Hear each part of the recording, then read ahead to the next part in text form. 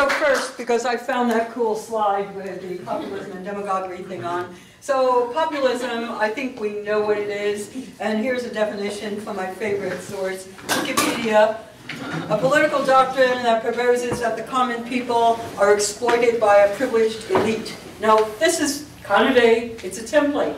And populism shakes out in different ways in different places. And the way it shakes out, the way it develops, is a matter of the context. It's a matter of the economic, social, and political circumstances in which it develops, and a matter of how we read the stories of our culture, the stories that we tell to ourselves.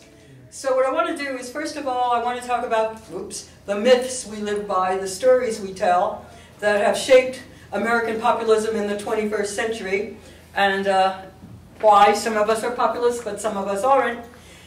And that's a result of a big sort, to cite the title of a book, a big sort that happened in US population around that period, an economic, cultural, and political divide that opened up.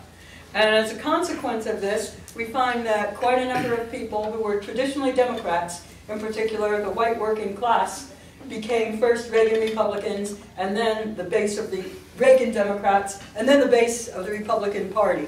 And this sort, I believe, and this alienation, this divide that opened up, was in part a consequence of the Cultural Revolution of the 1960s and 70s, at which time the left betrayed the working class. So that's my agenda. Now, first of all, the myths we live by, and I'll tell several stories. First story. The United States holds up the world. We benefit the entire rest of the globe with foreign aid, with military and intelligence aid, and through our research, because our research benefits people throughout the world. Now, how you feel about this giving, how you feel about this will depend on how you consider yourself to be circumstanced. If you feel rich, if you feel secure, you're going to read it one way. But if you feel that you're living in a situation of scarcity, if you feel vulnerable, if you feel in danger, you're going to read it another way. You're going to think, this is self-sacrificial. We can't afford this largesse anymore. We can't afford it. Moreover, we're being manipulated. All these other countries are free riders taking advantage of it. So, response, we've been taken advantage of by every nation in the world. Virtually. It's not going to happen anymore. Okay? Now, let's step back for a moment and consider American largesse. Now, some of these things are hard to quantify. It's hard to determine how much we contribute to research, because that's a global enterprise. As far as intelligence goes, that's something we don't know about. We're not supposed to know about that stuff, but some things are pretty easy to quantify. For example, foreign aid. So what percentage of GDP do we give to foreign aid? Any guesses? 6%. 6%? Any other possibilities? 2%. 2%? You probably know the answer. That's 0.19%, right? Okay, 0.19. Now, look, I want you, if you did arithmetic in school, as I did, you have to be careful about those points, right? The decimal point says 19 cents on every $100. Now, most Americans, the average, think when they're asked to guess that it's about 26%. We did a lot better here, right? Americans also are relatively generous because they think we should be giving around 12%. But in fact, we give 0.19% for humanitarian foreign aid and development. When it comes to military aid, 4.5% of GDP. And we'll get back to this. When it comes to the Corporation for Public Broadcasting, that's 0.00011, okay? So people grossly overestimate American largesse. Okay? Second story. Big bad government. Government has grown bigly since the 1950s. Government domestic spending goes primarily to bankroll politicians and bureaucrats provide benefits for special interest groups, and the poor with a capital T and a capital P. And of course, we all know that whatever government does can be done cheaper and better by businesses and charities. So next question, has government grown bigly? Answer, yes and no, yes and no. Okay, and of course, Trump wants to see to it that that growth is suppressed. Okay, figures. Okay. That's how I keep my logic students away. Yes and no. Yes. We've spent much more since 1952, and of course that's adjusted for inflation, right? You'll notice when things really went up during the Reagan years, you'll notice that things are flat during the last Democratic administration, but one way or the other, expenditures have grown. But as far as bureaucracy goes, no, because employment has stayed flat. We're about the same as we were in 1952. Now you might ask, how did that happen? How come we're spending so much more, but there aren't more people working for the government? And the answer is, because we've decided to outsource government services, because everybody believes that government is bad, and they believe that the private sector, nonprofits and firms should be doing the job, contractors and charities and the like. So to cover our tracks at great expense, the government hires all these people, right, to cover their tracks. So the growth of contractors and the decline of the percentage of government work that's done by government employees, you can see it from 1990 to 2013. And my bet is, I couldn't get figures for earlier, was that contractors were much, much less significant earlier on. So that's why, yes and no, that's why expenditures have grown. Okay, next story.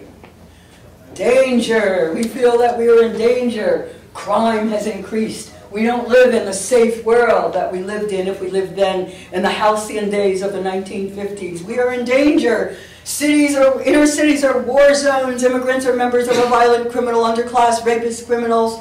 Muslims are terrorists, and so on. Okay? This only applies, of course, to people of color and does not apply to Sadiq Khan. Because recall, when Trump decided that Muslims would not be able to get into the United States, he made an exception for Sadiq Khan, the Muslim mayor of London, who did not want to take this exception. So the response to this is only tough talk, strong defenses, and the use of force can keep us safe. The American carnage stops here and now. No. What about crime? Are we safer? Are we less safe? Are we the same? How are things gone? Well, it turns out, I have a graph for this also, right? There was a high point, I can't use this laser thing on there, there was a high point around, 1990, thereabouts, but it's been plunging ever since, right? Plunging. Now, Americans don't know that, because they were asked, what do you think about the crime rate during the last decade? That's over there, right at that end of the chart. Well, the overwhelming majority thinks that it's increased, right? So we believe that we're living, the great American myth, we're living in a situation of danger. We also believe that everything is corrupt. And I want to tell you that I come from Soprano country. When I watch The Sopranos, I can identify scenes from my childhood. So I know what corruption is like. Okay? So the idea is, the assumption is that deal-making and informal procedures are the way of the world. Government bankrolls, corrupt politicians, unions, finance, rich lawyers, all corrupt. But it's not corruption as such that people object to, it's the fact that they're not benefiting from it. So we look for deal-making, bullying, and corruption that will benefit us. The art of the deal. Okay? Now, as a matter of fact, once again, this is the strange time and space warp that most Americans seem to be in, because they seem to think that they're living in the third world, where things really are dangerous and corrupt. As a matter of fact, the US is doing relatively well as things go, but Americans think they're living in Afghanistan. Okay? Next story, anti-intellectualism, and this is an old story. That's a wonderful book. Anti-intellectualism in American Life traces our whole history. So what's this all about? Well, the assumption is that experts, establishment experts, are mendacious, ineffectual, and self-serving. That only mavericks and outsiders can be trusted, and this isn't just a view of the great unwashed. This is the kind of view that I find in people around me, right? Mavericks and outsiders, and I cannot imagine why anybody would want to trust a maverick or an outsider or a non-expert, right? I do not want to go to a maverick dentist, right? I mean, that's where the excrement hits the fan when it comes to dentistry, because now we're talking about something very verifiable. Okay? Analysis and argumentation are just obfuscation, the great American public believes. Most problems have simple, commonplace solutions. Simple common sense and brute force and ignorance will do the job. Everything is really easy. Okay? I will say no more. Okay, so these are the stories that we tell.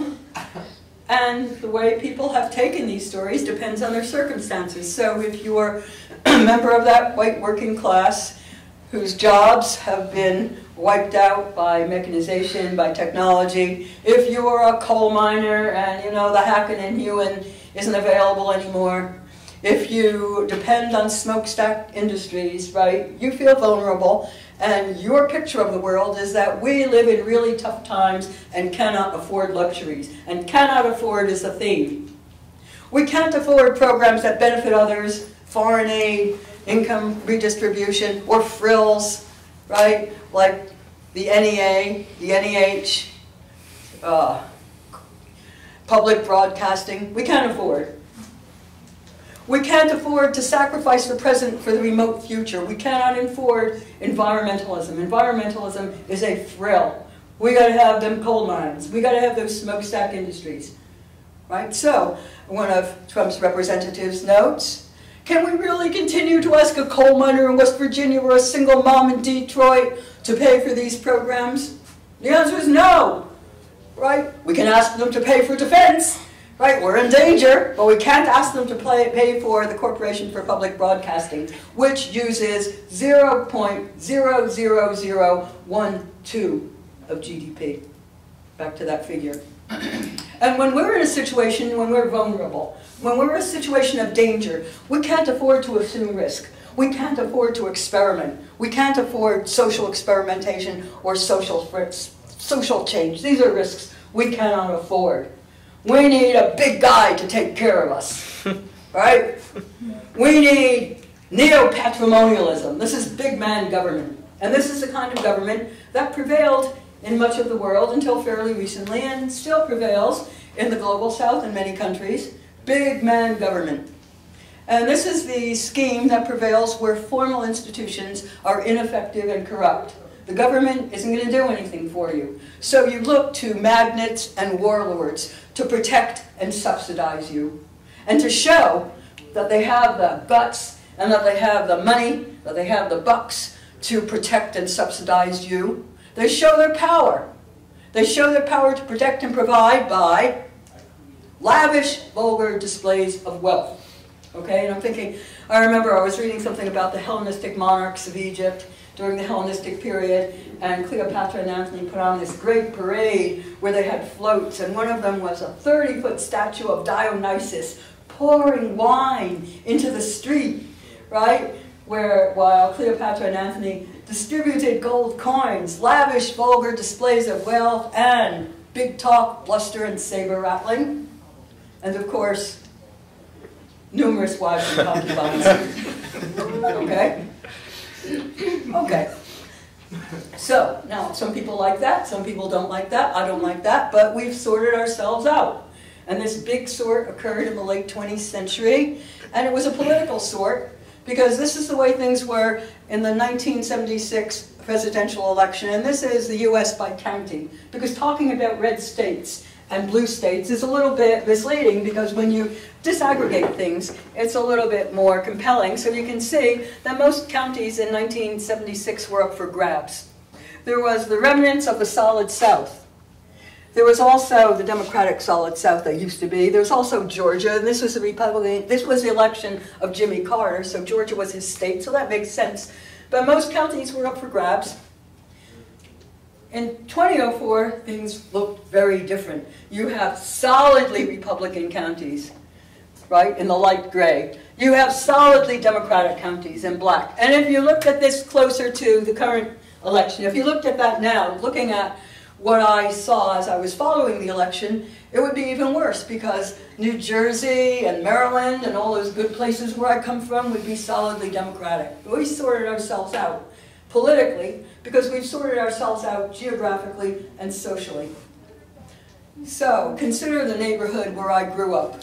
And most people don't grow up in neighborhoods like this anymore, and I don't think most people have. I mean, there was Dr. Rocco and Dr. Goodall, then there was Jules Krakauer, the cop, kids, Ellen and Ina, the Gellers, a mafia family. Dad was in the clink for 2 years. Paula and Rossi were the kids. The Cosdens were related to the Gellers. Helen Cosden, nay, Helen Geller. So you kind of get the picture. TV repairman, Natoli, construction worker, also in the mob. Things are different now because we've sorted ourselves out. So when I go to visit my best friend in Austin, Texas, she lives in a neighborhood called Hyde Park. And there are all sorts of music places and hippie cafes where you can get muffins and lots of different microbrews. So if that's what you like, right? Right now people are able to be mobile and they choose. If that's what you want, you live in Hyde Park. If, on the other hand, you want good freeway access and proximity to the nearest Applebee's, you will live in Eastlake, okay? So we've sorted ourselves out. Now, what a difference a half a century makes to summarize.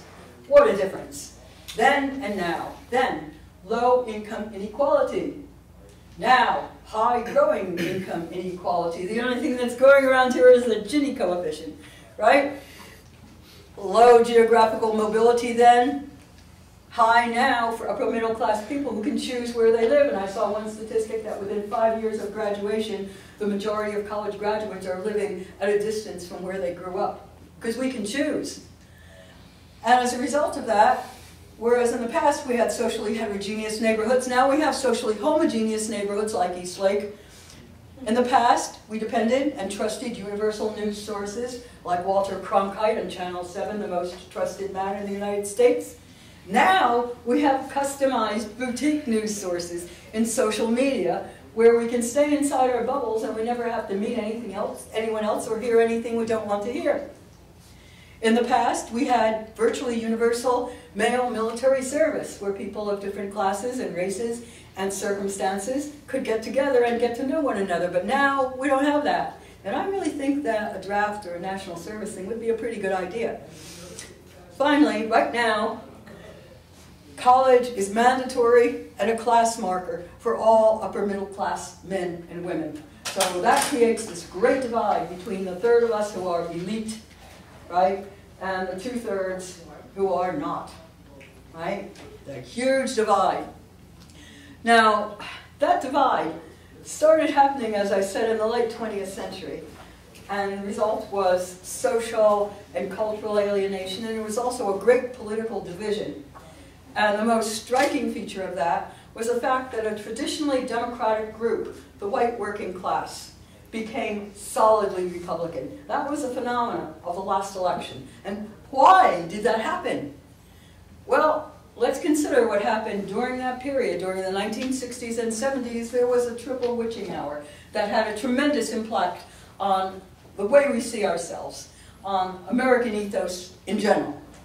There were the long, hot summers of the 1960s that created that story of inner city carnage. Essentially, this was tribal warfare, right? Between the white working class opposing busing and blacks and everybody else in the mix. Long, hot summers. Secondly, there was, of course, the war in Vietnam, and this opened up a great chasm between patriotic working-class Americans and draft-dodging, demonstrating college students. And I should say, I went to college during what was called the Vietnam era. By the time I was there, it was already a lottery, right? But I do not know a single person who was in the military. Not one. There was always some way of avoiding it.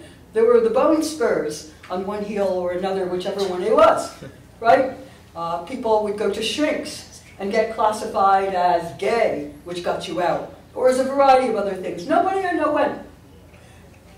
On the other hand, who went? Who got stuff going? It wasn't us, right? Finally, there was Watergate, right? The big event in American history that completely destroyed American faith in government in 1950. In the 1950s, when people were asked to rank which institutions they trusted most, government was way up there. After Watergate, government has been in the toilet ever since. I like government, by the way. I'm a big, I was not on the far right there. I am a big government tax and spend yellow dog Democrat. Okay, but I'm an old Democrat. I believe in the old left, economic redistribution. The new left had a different agenda, and this is the left that arose when I was in college. And who benefited from this? What was the agenda? Well, first of all, anti-war, anti-military. Now, if you had loved ones who were in the military, you thought they should deserve some respect, right? And if the military was a good thing for you, and it's a good thing for people, particularly in peacetime, you get educated, right? You get your life together, right? But if you're rich, you don't need that. You can go to USD. Secondly, and I think this was a big deal, Democrats, the left does not package its program in an attractive way. It packages a program of redistribution, not as fairness, but as compassion. Compassion for the disadvantaged, marginalized, and oppressed, rather than fairness for all. And I don't think most people are tremendously compassionate. I'm pretty cynical. Most people are not going to go for compassion, and nobody wants to be the recipient of compassion. We want fairness, and the program could have been packaged as a fairness program, but it wasn't. And secondly, there was a left's preoccupation with sexuality and lifestyle issues. Now, I think that the objection to this wasn't only, or really primarily, that it was a matter of different values between social liberals and social conservatives, but a lot of people looking at this, people who felt that they were left out, that they were economically insecure, looked at this and thought, I was about to say an expletive, pooh, right? I can't get a job, I'm vulnerable. And this Democratic Party is fighting a war about bathrooms, right? These issues, these lifestyle issues, it's not a matter of a difference in values, it's a difference in priorities. And what matters is money. Finally, and not finally, anti-assimilationism, the diversity agenda, the idea, the change of view. Everybody, look, every society dislikes outsiders, but outsiders get in and things change, right? And the old story, the story when the US received massive waves of immigration during the first part of the 20th century, the story was they will assimilate, and should. They will become us. So there were programs of Americanization. And sure enough, those immigrants assimilated. They became us. But in the 1960s, a new story started getting told. It was a story of diversity. There are communities. Good diversity is a different thing. Well, a lot of people don't like that, and I'm one of them. Environmentalism, again, this was perceived as a frill. We can't afford it. We need jobs. You elites can afford it because you aren't working in the mines, right? But that's what we do. Yeah, you can say, let's have nice scenery. We can't afford it. And then, finally, when it comes to the left, the Democratic Party is what I'm thinking of in particular, there's a decline of support for unions and for economic issues, and also real disrespect on the part of the left. Disrespect, condescension, and dismissal of the white working class, who Obama characterized as, quote-unquote, clinging to guns and religion. And when I heard that remark, it stung me. And I know, and it still stings me, and I know that Obama did not mean lefty, liberal, urban, coastal, Episcopalian college professors, but it still stung me.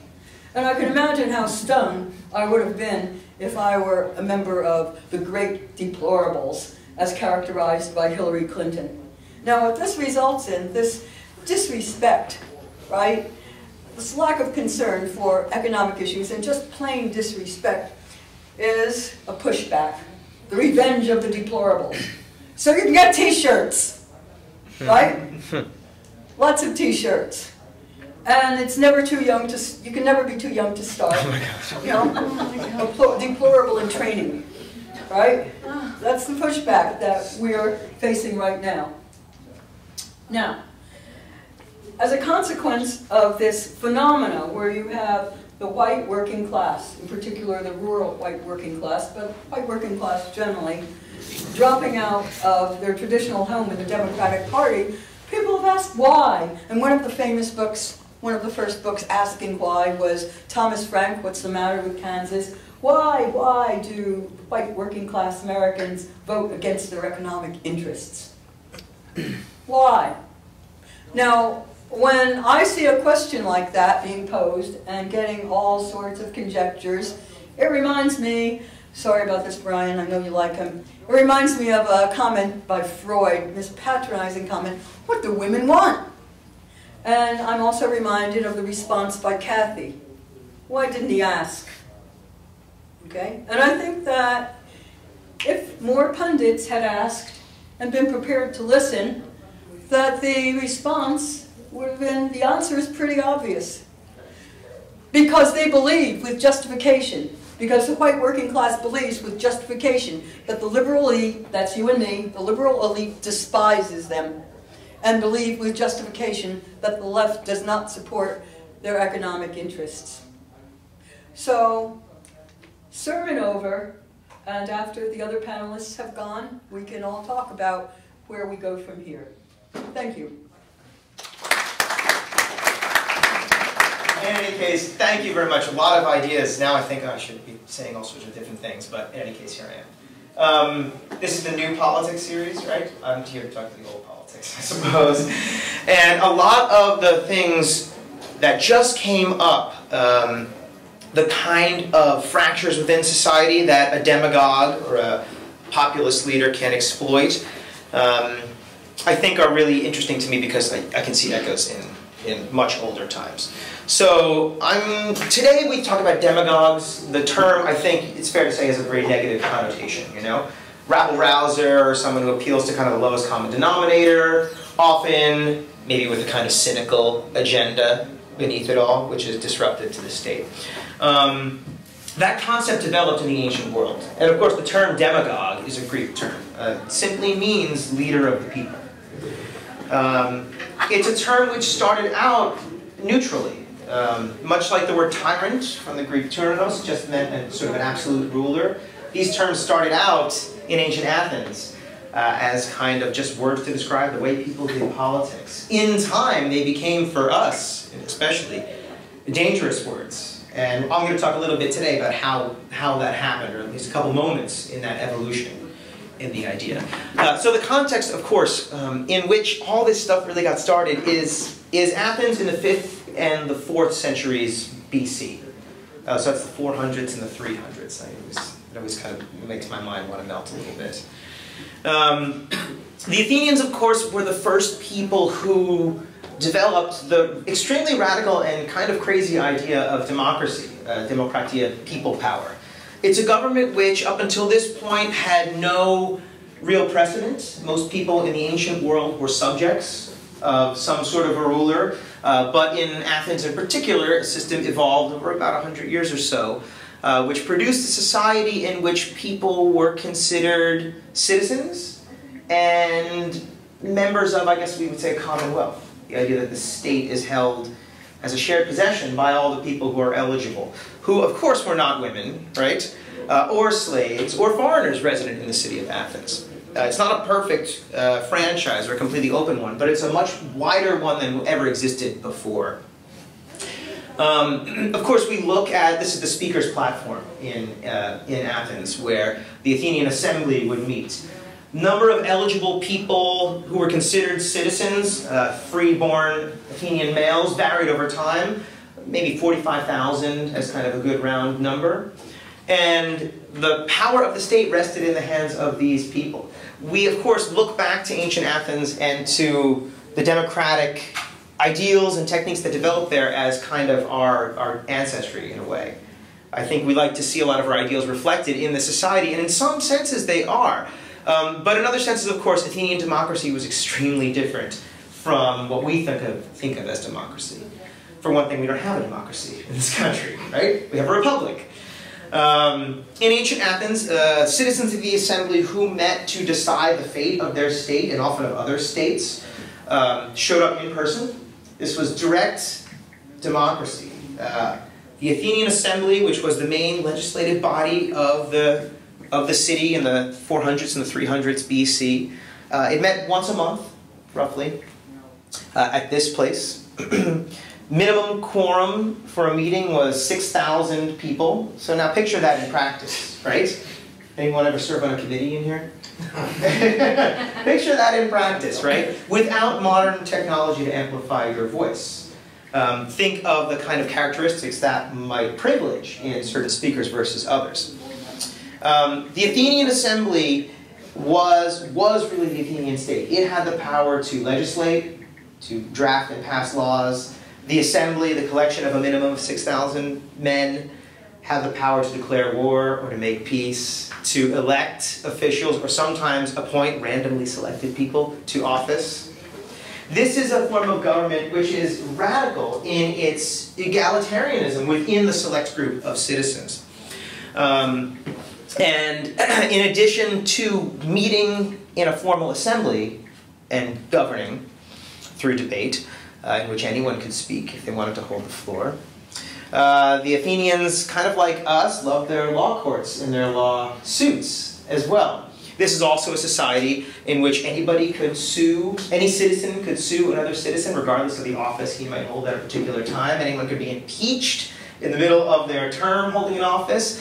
And in an Athenian trial, which had a jury of around 500 people for any given trial, and which had to be resolved, any case, in one day, the fate of anybody could be decided by sundown. So it's a very direct democracy in which power was thought to be vested in the people, right? In the demos, the people. This I just like to talk about because it's fun, and I like to imagine it playing out in our own society. This idea that the people should be sovereign in Athens had it played out in some interesting ways. Anybody know what these are? You're not allowed to answer. All right. They're broken pieces of pottery. I dropped the jug.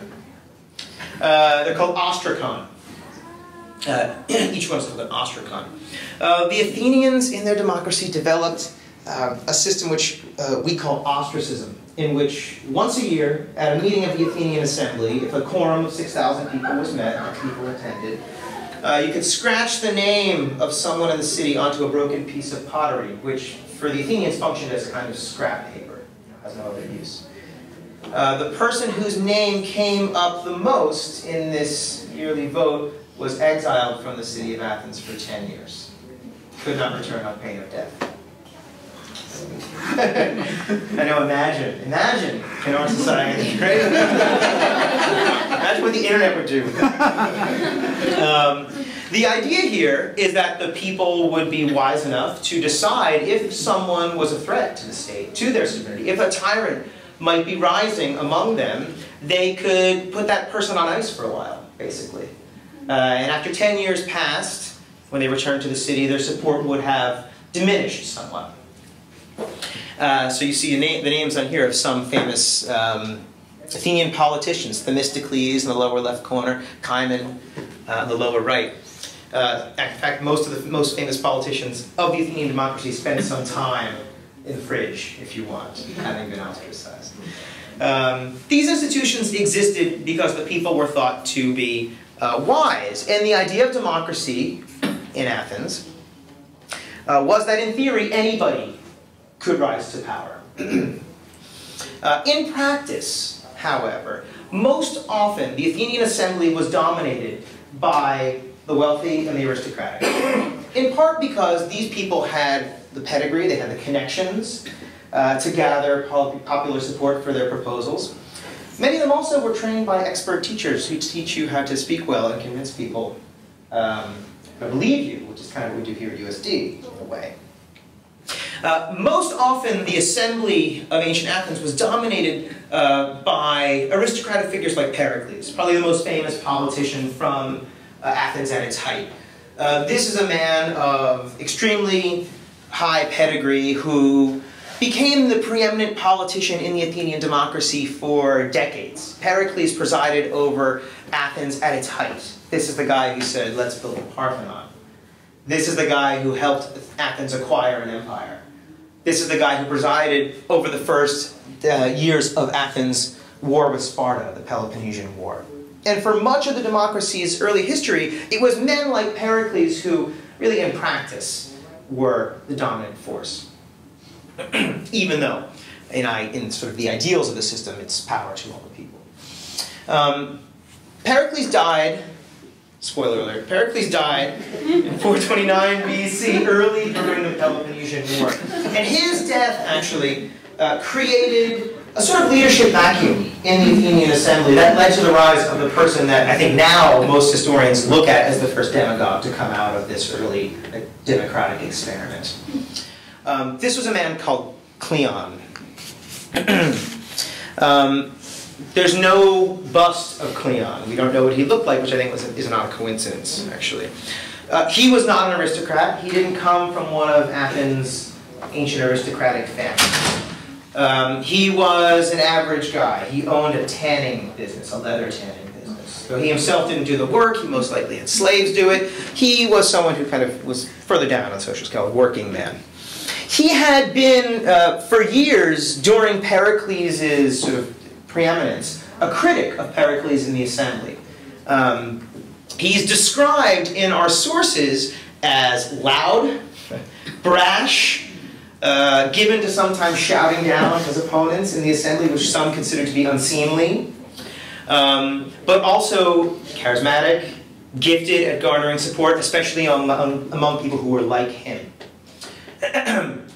Cleon critiqued, in particular, Athenian strategy early on in the Peloponnesian War against Sparta, which Pericles had helped to craft. And after Pericles' death, Cleon kind of refashioned himself. He went from sort of an outside critic of the regime to a champion of the democracy in the midst of a war and a dangerous threat to the state. Cleon becomes, in fact, the next force dominating the Athenian assembly. And he quickly begins to build a power base by appealing to the common people. So, for example, he convinces the assembly that everyone who's called up for jury duty, just like we are today, should receive pay for it, should increase the amount of income they could get from this service to the state. It was popular with many members of the Athenian assembly because for poorer citizens, this was a reliable source of income. Jury duty every day, imagine it. Cleon emerges as a strong critic of elites, like Pericles had been, of the upper classes, a strong critic of the wealthy in Athens. He stokes resentment against Sparta, the outside enemy, and he stokes Athenian patriotism, if you want to think about it that way, in the struggle with their enemy. He emerges as a powerful leader in ancient Athens at the same time, too, that Athens' population has been swollen by essentially refugees from their own countryside. Farmers, artisans, craftspeople who had come to the city in the midst of a war to seek shelter and were now living inside the walls of Athens, kind of swelling the numbers of people who were attending the meetings of the democracy. With this power base, he emerges as a strong populist leader who, with a combination of promises to the people about the goods that they could get and threats, basically, about the danger that Sparta and others represented, emerges as a powerful leader in Athens. Cleon convinced the assembly to make some decisions which in the end proved to be not so great, to put it mildly. In 427 BC, he convinces the citizens of Athens to vote yes on a proposal to slaughter every male citizen of the city called Mytilene, which had revolted against Athens. He says, we need to make an example of these people if our power is going to be secure, so what should we do? We should kill every single man in the city. The assembly votes yes on this proposal. Seems like a show of strength. They're convinced by his oratorical skills. The next day, you imagine sort of talking in the streets of Athens, perhaps at restaurants, people begin to regret their decision. There's an emergency session called again at the Athenian Assembly to revoke the decree, and they quickly send a messenger to try to put the brakes on this policy, a messenger that arrives only after 1,000 men of Mytilene have been slaughtered in the center of the city. 2 years later, Cleon convinces the Athenians that they should double the, basically, extortion payments that they were squeezing out of the allies in their empire, regardless of the loyalty of those states. So whether you were rebellious, whether you were at our side all along, you're going to be paying double. And this had a kind of a predictable effect on the fortunes of those allies and on their feelings toward Athens. That same year, 425, Cleon convinces the good men of Athens to reject a peace overture from Sparta, the enemy they had already been fighting with for a number of years. This incident comes after the Athenians win kind of a surprise victory over the Spartans in battle. The Spartans send an emissary to the Athenian assembly asking for peace terms on terms which were highly favorable to the Athenians. Cleon, very much pulling on the ideas of kind of Athenian exceptionalism, says, look what we've done already against this foe that thinks they're so powerful. We should reject the peace treaty. We should reject this set of terms, because in the end, we'll win better battles against the Athenians. And in the end, we will be able to extract more out of them. The assembly votes yes. They vote to reject Sparta's peace offering, and the war goes on. Anybody know how the Peloponnesian War ended? Who won? Not Athens. Not Athens in the end. In the end, the war drags on for a number of more years. Tens of thousands of people die, and it cost Athens its empire, its prestige. Cleon's hold on the assembly remained strong right up until his death. He himself was killed in battle in 422. But the episode made a strong impression on people who lived through it, who knew the man himself, and who had, in a way, been affected by his policies. Our sources for this first demagogue, and they use that term to describe him, our first sources are two men who lived through these events. The historian Thucydides on the left, who wrote the definitive history of the Peloponnesian War between Athens and Sparta, and the comic playwright Aristophanes, who wrote a number of plays, one of which is being staged on campus here in a month, Lysistrata. In particular, who wrote a play called The Knights, which sort of lampooned this figure as a way to try to diminish some of his authority. Both of these men had pretty nasty things to say about Cleon, the demagogue. And it's in their writings about this Athenian politician that the roots of our concept of demagogue as a harmful force can be found. Thucydides talked about the way Cleon was a brash figure who appealed to the commons, who would shout down his opponents in the assembly. And he saw this as leading people in the wrong direction in the process of debating the best policy. Aristophanes wrote a comedy called The Knights. In that comedy, there's an old bumbling man called Demos, people, who owns two slaves. One of them called the leather worker, the tanner, who's an obvious stand-in for Cleon, who flatters the old man, the people, lies to him, convinces the old man to give him privileges, and then abuses those privileges to lord it over his other slaves. In the play, the Cleon character is ridiculed by the protagonist. He's vested in debate and eventually leaves looking like a fool. The moral of the play, of course, is that the demagogue is a dangerous force, but one which could also be kind of undone if you can make him, if you can show that the emperor has no clothes. Interestingly enough, it's a play that has some currency these days. Here's a production that was staged at Columbia University in New York last fall. You can see Demos there on the left in Greek. Both of these men had reasons to dislike Cleon personally. Thucydides had ended up exiled from Athens in part because Cleon whipped up the assembly against him. Aristophanes had been officially censured, again at Cleon's urging, because he had made a play that was deemed to be sufficiently respectful of Athenian tradition. And he received an official censure. So both of them had a personal grudge, perhaps, against this politician who had emerged in Athens and stirred up the common people. There's also, we should think about maybe an element of classism here, too, in our studies.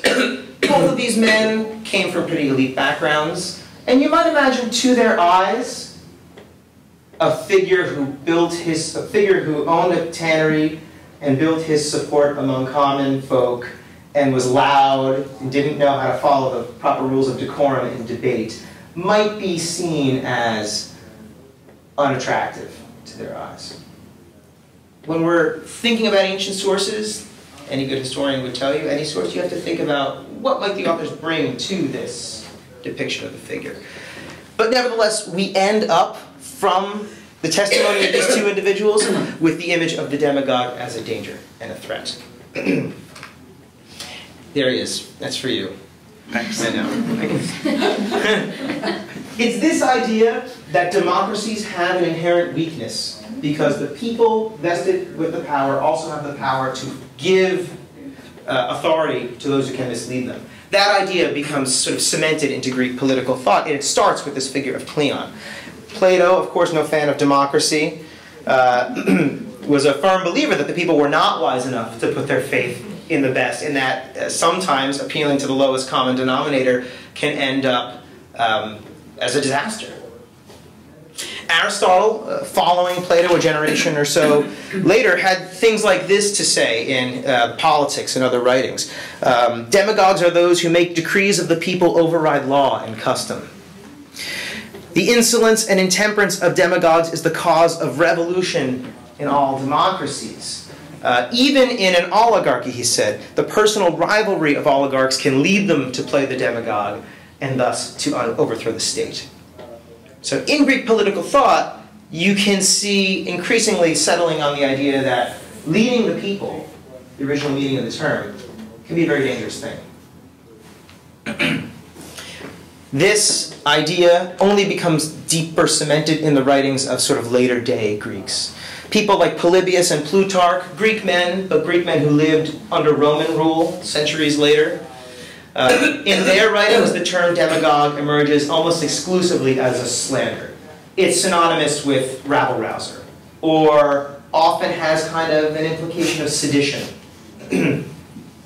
And it's from this legacy that we get our concept, more than anything else, of the demagogue as a figure who appeals to people's hopes and fears at the same time, speaks to their prejudices, even as he tells them that they are exceptional, and thus can accomplish great things if they'll simply follow.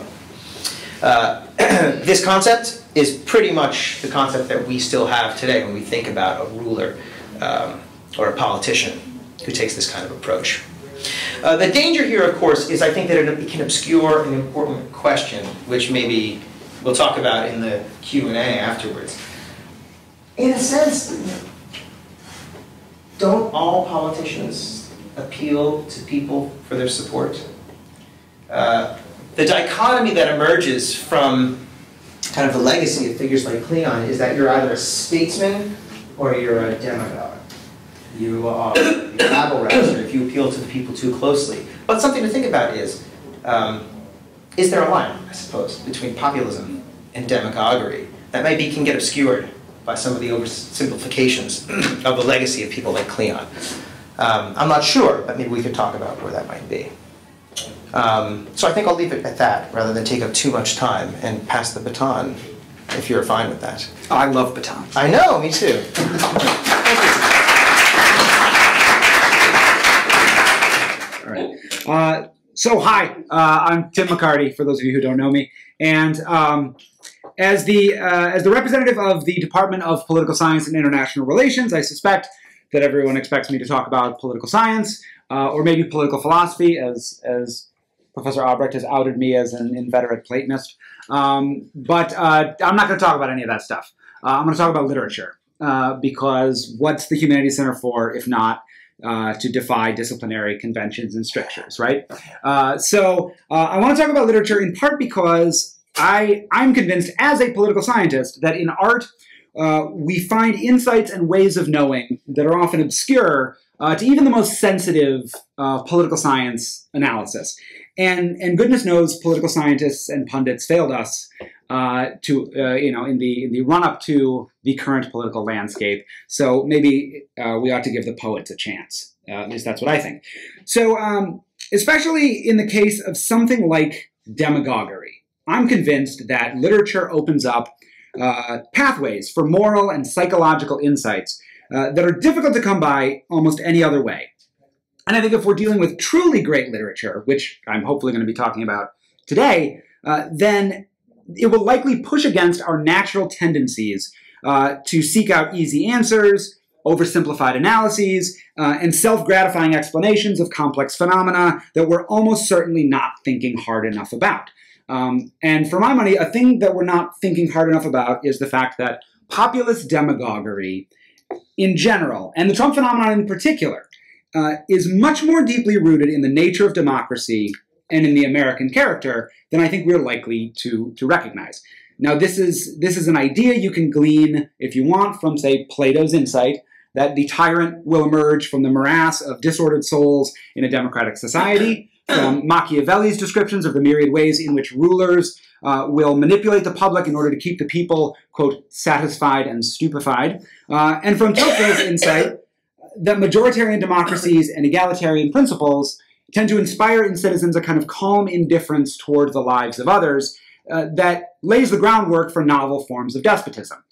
I could talk about those guys literally all day, as my students will tell you. But today I do want to make the case for literature, and for one book in particular, as a source for wisdom in our troubled times. The book that I want to talk about is by the novelist Robert Coover, and it was published under the title A Political Fable. And I wrote the first part of my notes at a different spot in my notebook. All right.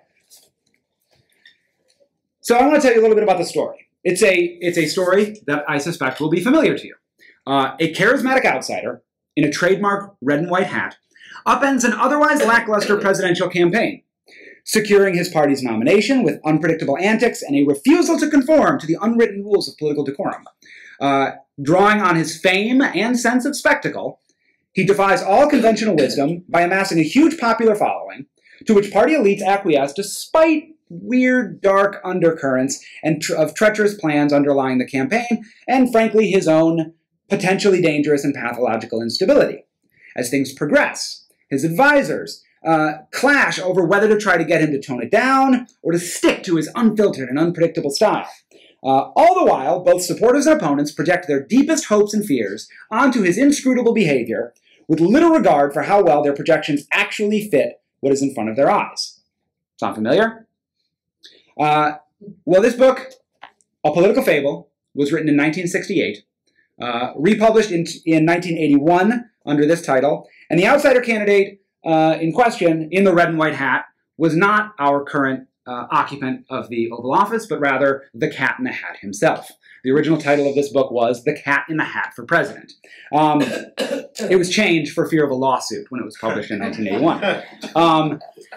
Now, Robert Coover is one of our greatest contemporary experimental novelists. If you're a New Yorker reader at all, you've probably seen he writes these short, sort of fantastical stories.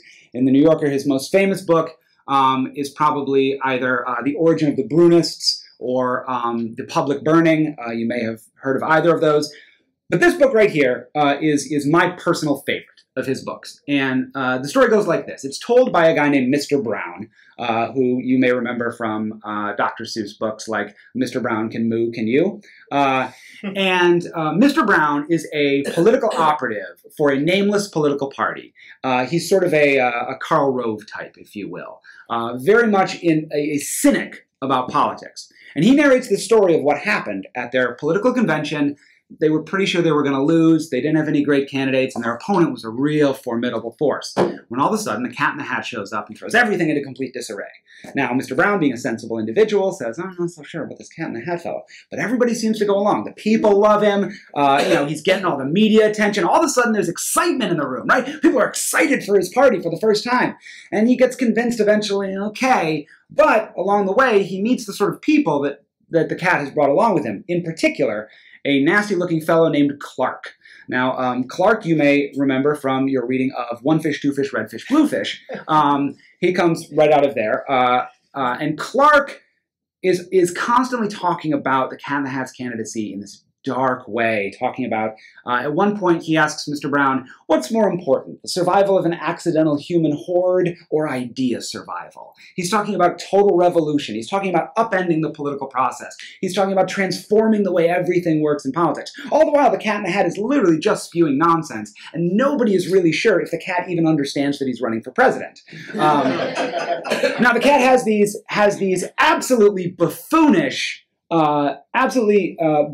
surrogates, Joe and Ned, again, familiar figures from the Dr. Seuss world, who are constantly interpreting what the Cat is doing for the public. They say things like, well, you see, when the Cat sprays pink ink in The Cat in the Hat Comes Back, that's the red menace that he's talking about, you see, and these various other ways in which they're constantly engaging in interpretation. His vice president, by the way, is a fellow named Sam. Think I am. All of these folks are, to a greater or lesser degree, either figures from within the party who have been brought along, or figures that the Cat has found somewhere and brought into the party, transforming everything. Well, as things go in the story, the Cat keeps getting wilder and wilder, and Mr. Brown keeps getting more and more worried. And then finally, the Cat takes things too far. What the Cat ends up doing, and by the way, it's full of fantastical, ridiculous things of the sort that you would expect the Cat in the Hat to do.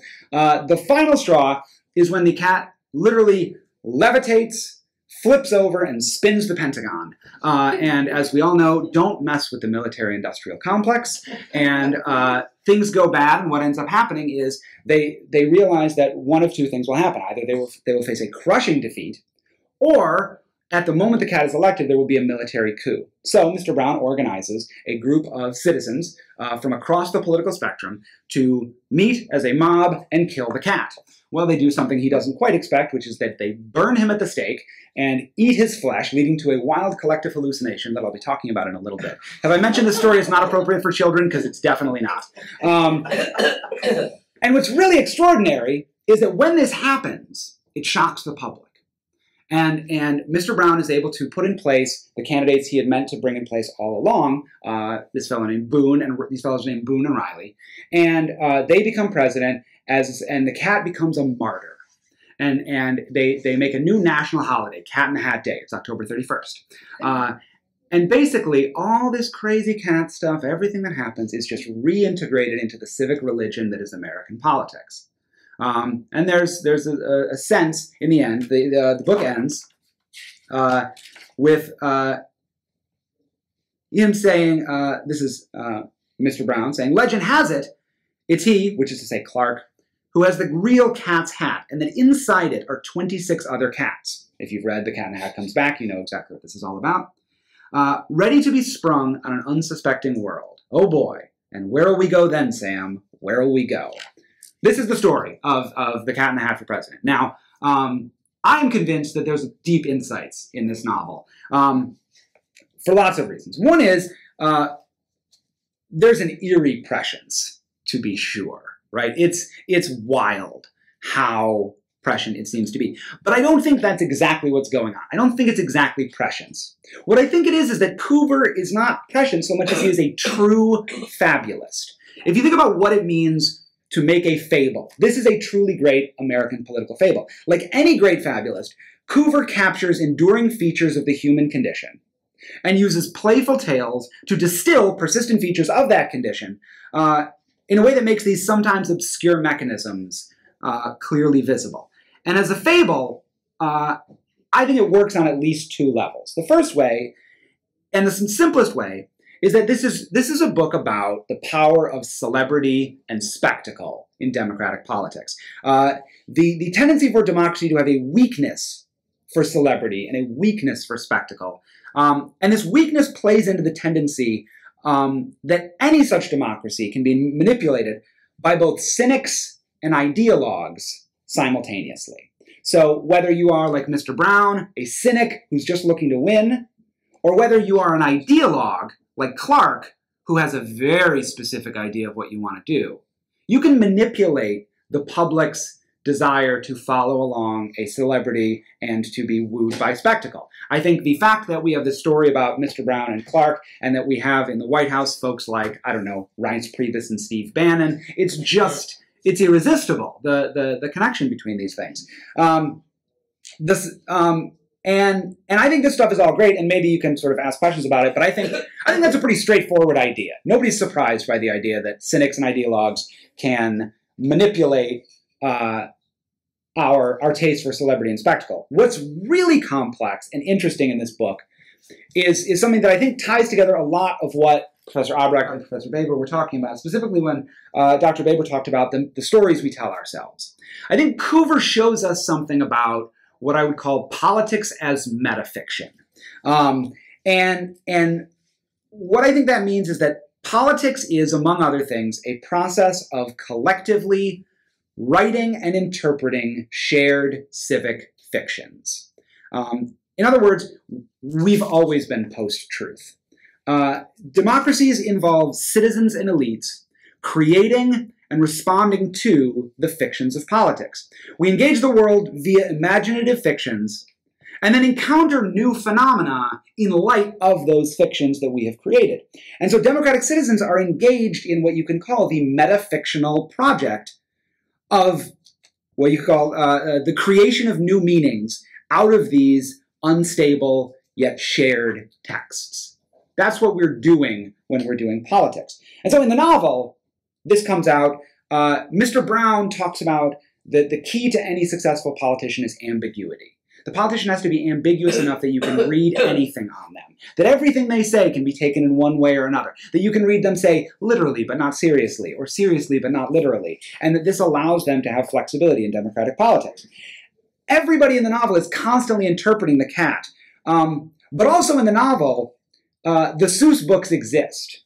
So one of the brilliant flourishes of this novel is that everybody in the novel has read The Cat in the Hat and The Cat in the Hat Come Back. So they're always thinking not only of the cat they're seeing, but also the cat that has been a part of their memory forever.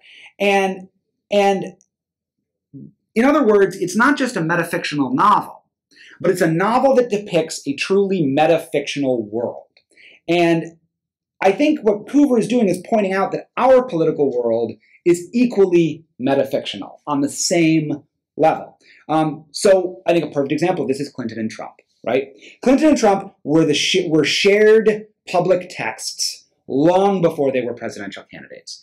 They were the most famous two people to ever run for president in the United States. And think about, when you think about what we do in a political campaign, right? We focus on narratives. Think about the truism that a gaffe will only hurt if it reinforces an existing perceived weakness or damaging narrative. So for example, people thought Dan Quayle was dumb. And because people thought Dan Quayle was dumb, one time he said potato was spelled with an E at the end, and it was a huge deal, right? Barack Obama once said during the campaign that he had visited 57 states. No one remembers this, because Barack Obama's reputation is not as a dummy, but as a sort of out-of-touch egghead. So he says something dumb, and they go, he misspoke, right? Because how we interpret phenomenon has to do with the shared texts that we've already internalized. We want phenomena to cohere into a patterned narrative that encompasses our experiences, beliefs, and desires, and so we project onto a candidate. Not just make America great again, but hope and change, right? This is what we did with Obama. I am particularly fascinated with what I think is the head-spinning postmodern marvel that is voting on the basis of electability. When you vote for a candidate, which is to say you act in the world to bring about a result, and your explicit reason for doing so is your assumption that that result is already prefigured, that's wild. That's like something, that's like something out of DeLillo or Coover or Pynchon or something, right? And I think that's what Robert Coover points out that we're doing, right? We do this, and this is how we convince ourselves to follow along to something so transparently insane as electing a lunatic in a red and white hat to be president. And of course, I'm only talking about the Cat in the Hat. Okay, so what I think is really extraordinary is that in this novel is that Coover ties in this storytelling to a much deeper story about America. In the climax of the novel, everything comes together. The Cat in the Hat is burned at the stake and eaten like you do, and everyone has a collective hallucination. And if you don't mind, I'd love to read for you part of it. It is a little bit for those of you. It is a little vulgar at times, so just be forewarned. Here's what Mr. Brown says. No, I'd smoked pot, chewed peyote, and even with an FBI investigative team, tripped once on LSD. But the cat's meat was truly something else. For one thing, like the cat himself, the vision was all red, white, and blue, shot through with stars, bars, and silver bullets. The whole hoopla of American history stormed through our exploded minds. All the massacres, motherings, couplings, connivings, all the baseball games, PTA meetings, bloodbaths, old movies, and piracies. We lived through gold-digging, witch-burning, lumberjacking, tax-collecting, and barn-raising. Presidents and prophets fought for rostrums by the dozens. We saw everything. From George Washington reading graffiti while straining over a constipated shit in Middlebrook, New Jersey, to Teddy Roosevelt wailing his kids, from Johnson and Kennedy shooting it out on a dry, dusty street in a deserted cowtown, to Ben Franklin getting struck by lightning while jacking off on a rooftop in Paris. It was all there, and I can't begin to tell it all. The flag-waving, rip-staving, truck-driving, gun-toting, ram-squaddled, ring-tail roaring, bronc-breaking, A-bombing, drag-racing, Christ-kissing, bootlegging, coffee-drinking, pig-fucking tale of it all. And through it all, I kept catching glimpses of the Cat in the Hat, running Japs out of the sky over Hollywood, humping Brer Rabbit's tar baby, giving Custer what for at Little Bighorn, pulling aces out of his sleeves in New Orleans. Now he was in a peruke signing the Declaration of Independence with a ballpoint pen, then in a sou'wester going down with the Maine, next leaping with a smirk and a daisy in his teeth out of the president's box onto the stage in Ford's Theater, inventing the cotton gin, stoking Casey Jones's fires, lopping off heads at Bargainot with Captain Kidd, boo-hooing with Sam Tilden, and teeing off with Bing Crosby. In other words, the Cat in the Hat is that spirit of chaos and disorder that propels the worst of America along. Our metafictional democracy takes the vile and disgusting, the violent and the base, the bodily and the shameful, and it sanitizes and repackages them into the myths and rituals and ideals that constitute the civic religion we call America. And as I said, the Cat in the Hat is that spirit of chaos and disorder underneath it all. There has always been a cat. There will always be a cat. But it is essential to the American sense of self that we disavow any and all knowledge of the cat. The cat, like Trump, is something absolutely fundamental to our political culture. We have done this to ourselves, but when it happens again, we'll pretend we have no idea how it happened. That's all I got. That's true.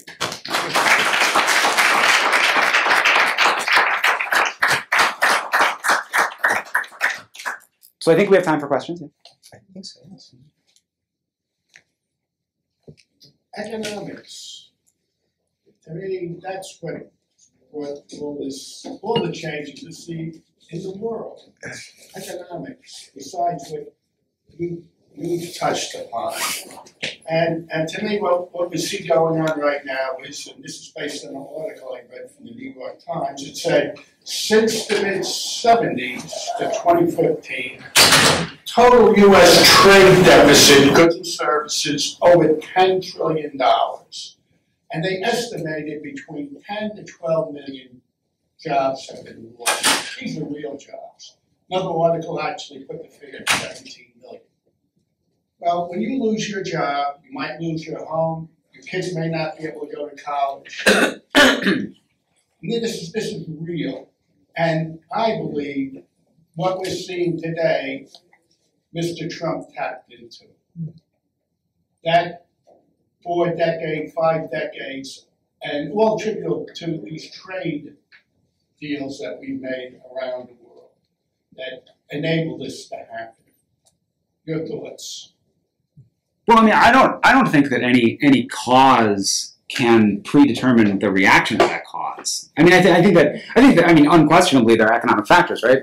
Professor Baber. It's all economic, but it's not the trade. It's the technology that's replaced, for example, coal mining with, open pit mines, right? The coal industry was going down long before any of these trade deals were made.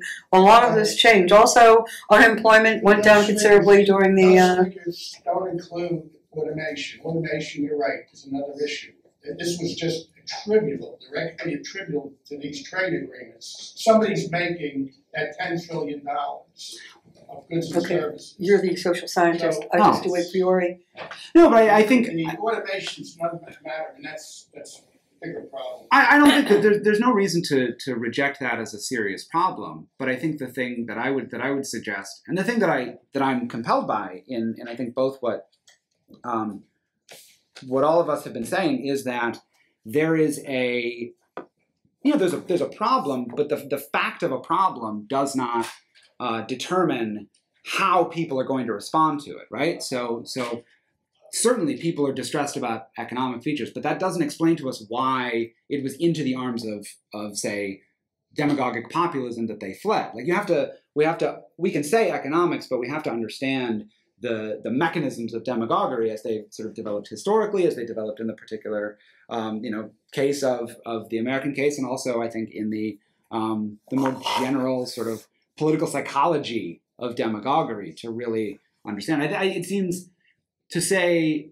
it's economics seems like an oversimplification to me. You tell him he's going to bring the jobs back. Sure. That's what they want.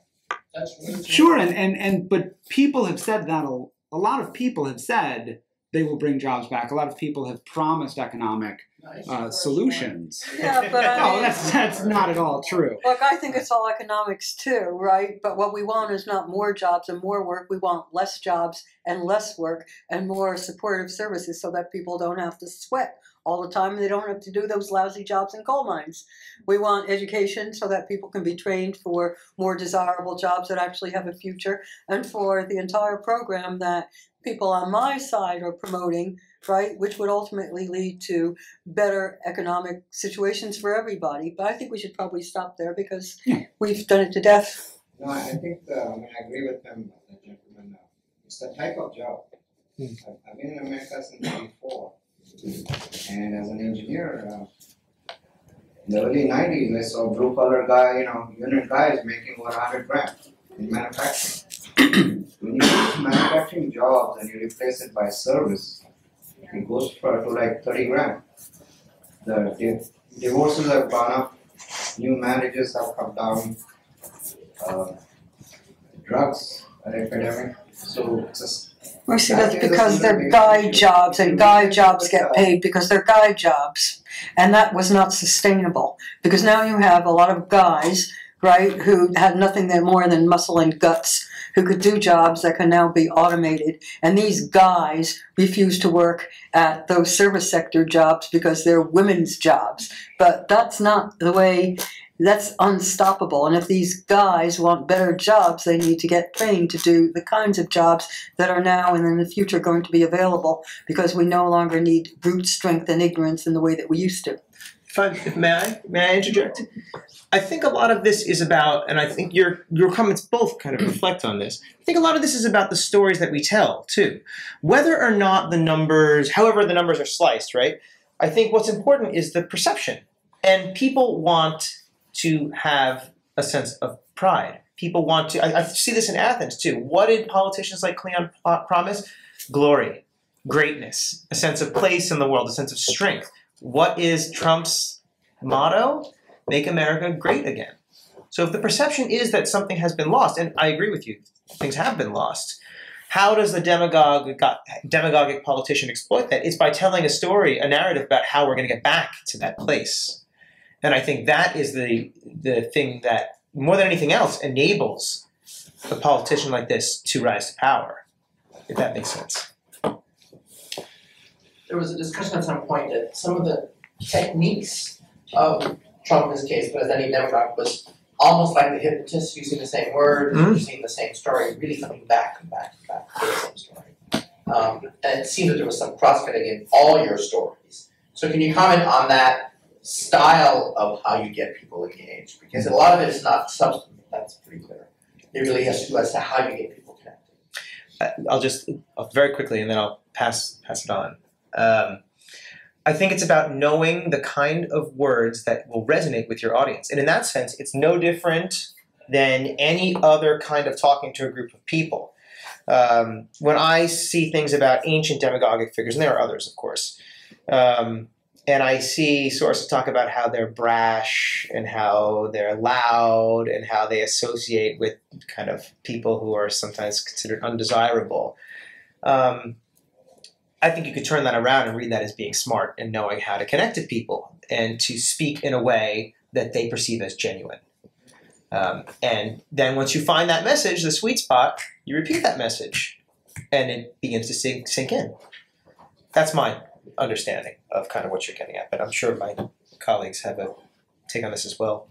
I mean, I think you want to talk about repeating the same words. Like, I mean, Barack Obama's campaign was basically two really, really nice words, right? They were hope and change, and we took all of our hopes and dreams and we put them in those words, and there was a beautiful poster, and we were like, yeah.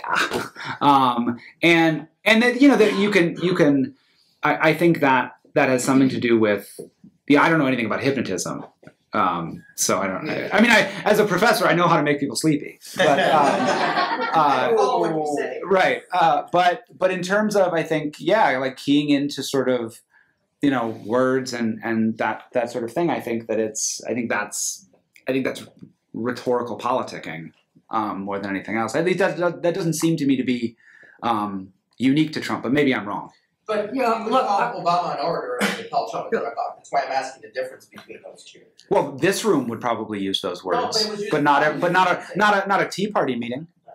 Well, I think Trump was a demagogue too. I just couldn't stand him when he came up with hope, change, etc. Of course, I voted for him because I vote for policies, not people. But I have a maverick idea. I think what we need is not more rhetoric and slogans. What we need are facts and arguments. And if politicians had the basic respect for the people, enough respect to tell them the facts, they might get somewhere without this rubbish. So when I put up that figure about 0.19% of GDP for foreign aid, why did no politician mention that? Why didn't Hillary mention that? Why didn't Obama mention that? But we've become very, very cynical, and this was a result of the interest in psychology and advertising that started after World War II, and it's become a truism that people don't listen to facts, don't understand arguments, you have to use rhetoric. I believe give people the facts, tell them the figures, argue with them, and then the public will believe it and follow. I believe in logic. I really, really believe in logic. I completely understand. I do mathematics in addition to political science, so I understand the appeal of having this sort of like clear-cut idea. However, isn't it a little simplistic to assume that if we just have these objective facts, that people are going to come to these kind of idealistic conclusions about what should be done in society? I mean, we have like scientific figures about climate change, and yet people who have access to those types of things, and we know for a fact have been, I don't use that, who have been exposed to those kinds of things, like still don't believe in climate change. So isn't it? Okay, but I don't think you can divorce facts. Some facts are from complex. emotions. But a figure like 0.19, that's so easy to understand. And I remember seeing an old public service ad, it must have been from the 1950s, about where your dollar goes. These things can be made simple and vivid. So there's your silver dollar, and it's rolling down the street. It goes to the fire station. It goes to the police station. It creates roads. It creates all this good stuff. That was respecting people, making the facts available to them and comprehensible to them. And I don't see politicians doing that. Instead, they're shouting about change. They're manipulating. It's all using psychology. And that's what makes people distrustful, because they know they've been advertised to, they know they've been manipulated. So I'm just proposing something completely different. I'm proposing facts, arguments, and logic. Haven't been tried in a while, so why don't people try it? Well, but I think look at the example you gave. So I happen to disagree completely with that idea. This is my inveterate Platonism coming out. But the example you gave about where does your dollar go, right? This seems like a neutral way of talking about the federal budget, right? You think of your dollar going, right? But isn't the emphasis of imagining that the federal budget is your dollar? Doesn't that bring with it all kinds of narratives, of presuppositions about the relationship between the citizen and the state, the relationship between citizens and each other? This is what gives us a sort of consumerist model of politics. This is what gives us the fantasy. You talked about the simple solutions. This is the fantasy that plays out in the movie Dave, where he brings in his personal accountant to balance the federal budget, because of course it's your dollar, it's your household income, it's scaled upward, and that's how we should understand the federal budget. And that is full of all kinds of complex mendacity and deception that is baked into what seems like a simple narrative idea, but it perpetuates these ways of thinking and these logics that get embedded into our politics. So I'll associate myself with what Kateri was saying, is that you cannot separate what appears to be a fact from the sort of narrative context in which it goes. We can't even talk about government without metaphors, and I think those metaphors that we choose say a lot about, or they have material consequence in the world of politics that I think we have to be attentive to, and I think to be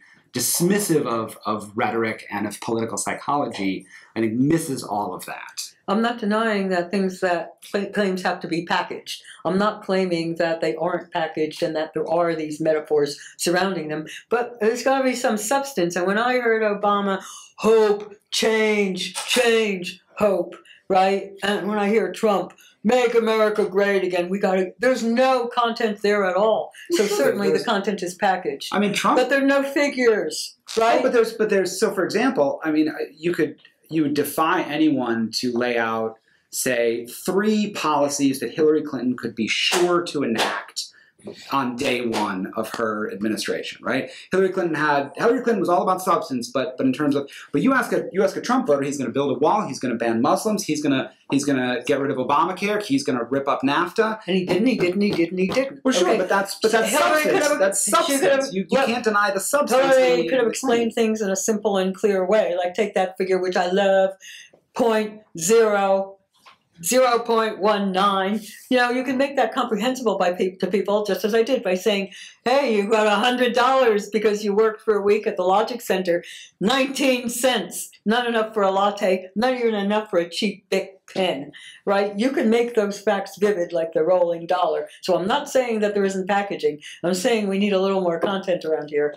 Sure, you can make them vivid, and then what you suggest to them is, like anyone says, so you're saying that my 19 cents doesn't matter? Well, you've clearly never had to balance a household budget. You don't know what it means for 19 cents to matter. 19 cents matters if you're really struggling. If you're economically depressed, you tell me not to care about my 19 cents? How dare you? Right? You're a liberal elitist who doesn't care about what it means to balance a pocketbook. Sounds fanciful to me. 19 cents out of $100. Remember, it's out of $100. Hey, I've got some money here. I'll give people a quarter. You don't even have to give me the change. You want a quarter? Right? Anybody want a quarter? That's great. I'm just saying that these arguments have costs, and these arguments are contextual. Okay, here we go. Anybody want a quarter? There you go. Keep the change. That's great. If we have politicians throwing money at audiences, Anthony and Cleopatra did it. Aren't those excessive displays of wealth? Yep. That seems like a very crowd-pleasing tactic, which does not necessarily lend itself to logical discourse. Oh, but I was making a point about the percentage. Yes. The percentage. I was making it vivid. I wish that sweet, pure reason were how we... Well, it hasn't been tried for quite a while, has it? Okay, it has not been tried. The voice of sweet, pure reason. I'm going to, at 5:30, I promised the audience to stop. So we could continue, if you wish to, over cookies and coffee. But in the meantime, just people who need to leave, I would just like to thank the 3 of you for that very, very